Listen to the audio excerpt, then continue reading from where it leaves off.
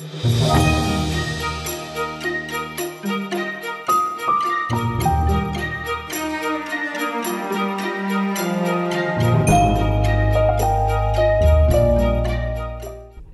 morning everyone. It's been some time since I produced another video. So today I'm going to take you to a place called Fairy Lake near Port Renfrew. I'm on a holiday in Vancouver Island, and this is my third day. It's been raining out last 2 days, so I was not able to go out and take any pictures at all. And then today morning when I checked the weather again, there was a cloudy and some mist or fog around, so I thought I will use the opportunity to go to this particular Fairy Lake. There is a little big tree in the middle of the lake, so that is what actually I'm planning to photograph. The interesting thing would be if there is still fog around the tree or in that lake. The picture actually is going to be amazing, I'm hoping. So it's about 10-12 kilometers drive from where I'm staying. I'm on my way. Let's see how it goes.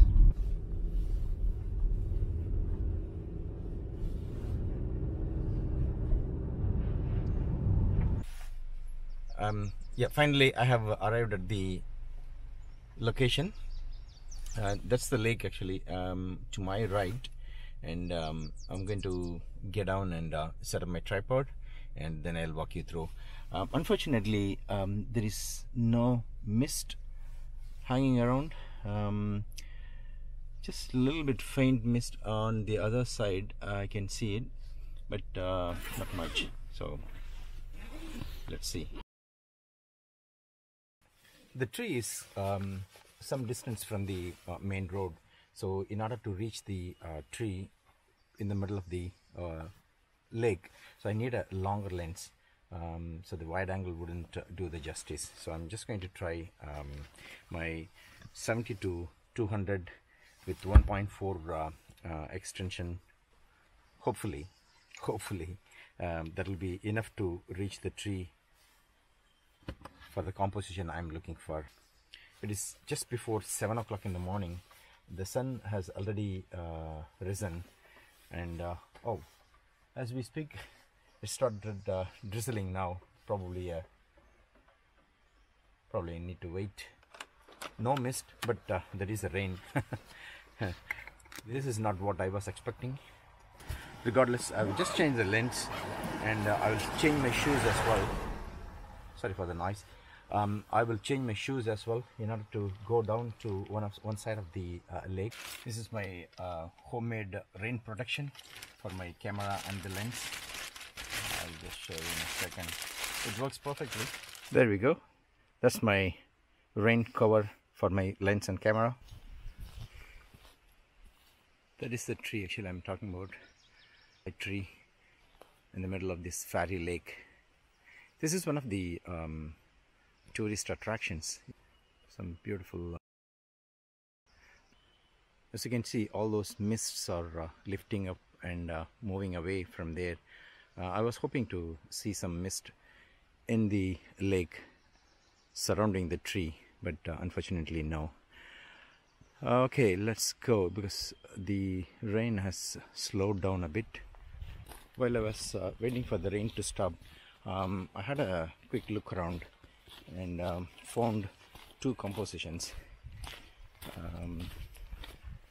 So the one, I'm going to go down to the lake side, then probably from there composing one scene, and then up from the road. This is the small route I'm planning to walk down to, and if you can see the edge of the water there, and that is where I'm going to stand and take a picture. I'm not sure, I've not been down there, whether it will be worth doing it. Let me first check it before I take my camera. Okay, let's do the walk. Oops.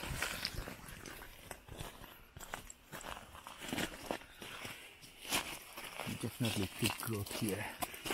No, I'm not sure whether I'll be able to see.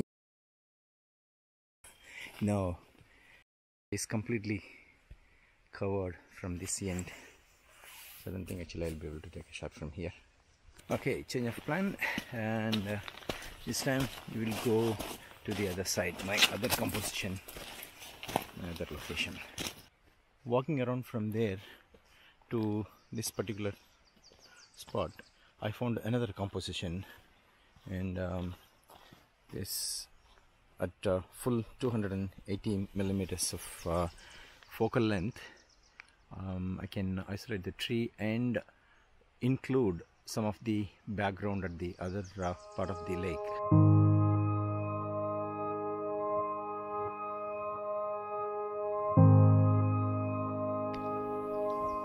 Since the sun has popped out, so the lighting conditions have changed, and now I'm at 25th of a second f8 ISO 100.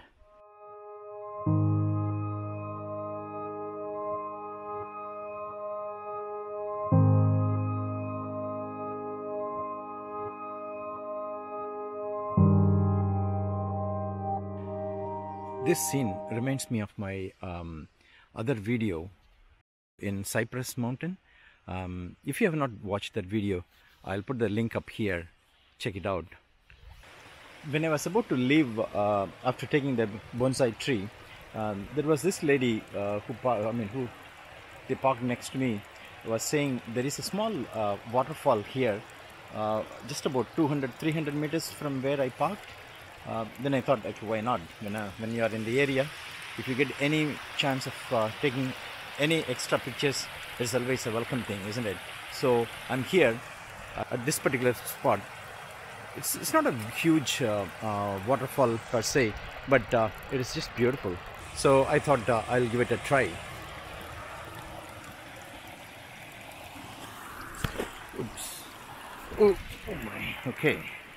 A lot of watch out where I'm stepping. I set up my camera here in the portrait orientation. A little over 1 second shutter speed gives a smooth, milky softness to the water flowing through the rocks here.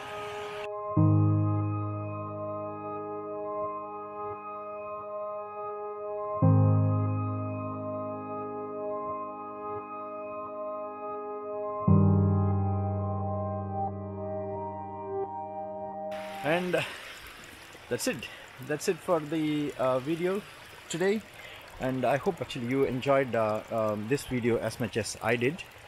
If you are not subscribed yet, consider subscribing it. If you like the content of this video, give a like, and that will be very encouraging for me.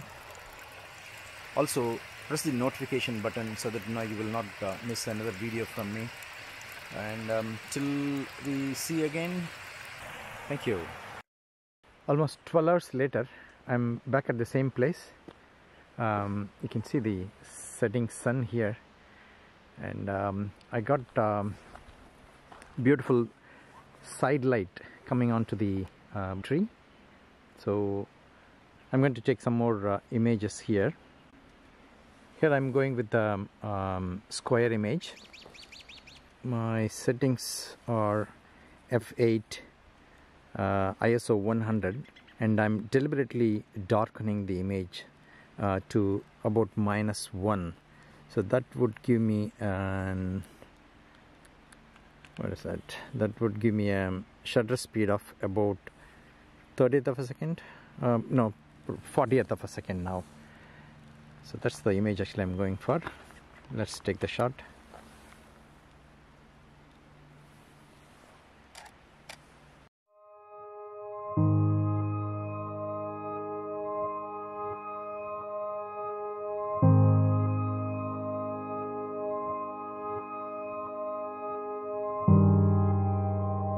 Sometimes it is important, if you are around in that area, come back to the same scene once again at a different time of the day. At times actually you'll get some wonderful images and different settings as well. as you have seen it now. Let me know which one you like the best in the images so far you have seen. Please write it in the comment below, and that'll be nice to know. Cheers once again. Thanks very much for watching this channel, and come back again with more videos to come from Vancouver Island. See you soon. Bye.